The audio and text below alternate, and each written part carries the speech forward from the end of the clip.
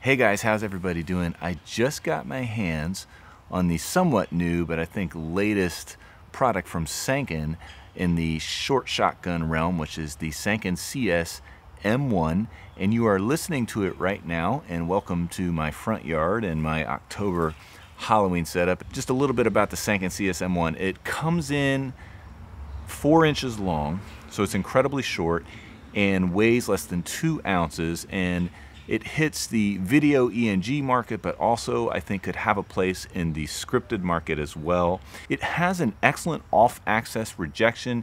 I've been experimenting with it all morning, filming some B-roll with my family and just kind of going outside, and then my friend Eric Magnus, another mixer, came over and I recorded him a little bit. So I just wanted to just kind of make this quick video and let you listen to it. It's mounted on my Panasonic GH5, and obviously this microphone does require phantom power, so it's sending into my Bfree 3, which is mounted underneath the GH5, and then from there I'm sending a mic level out back into the Panasonic GH5.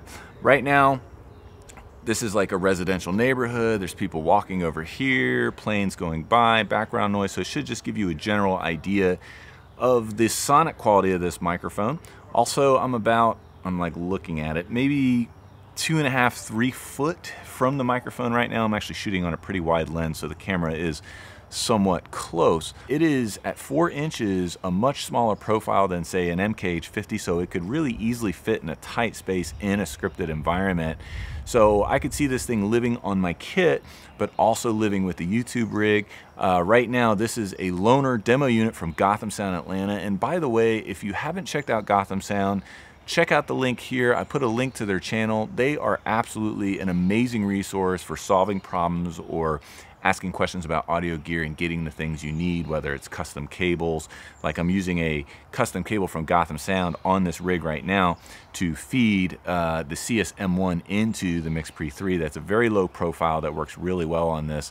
And as you can see here with this rig, this is just hardly anything here. It's just the Bfree 3 right below the GH5, and then the Sanken CS-M1 is mounted with the optional Rycote mount, and then I have a softy, a Rycote softy on it. Thanks so much for watching this kind of opportunity to hear this microphone and what it sounds like. And for more sound videos like these, go ahead and smash that subscribe button. Be sure to ring the bell if you want to be notified about new videos, and we'll see you guys soon. Get cool in the building.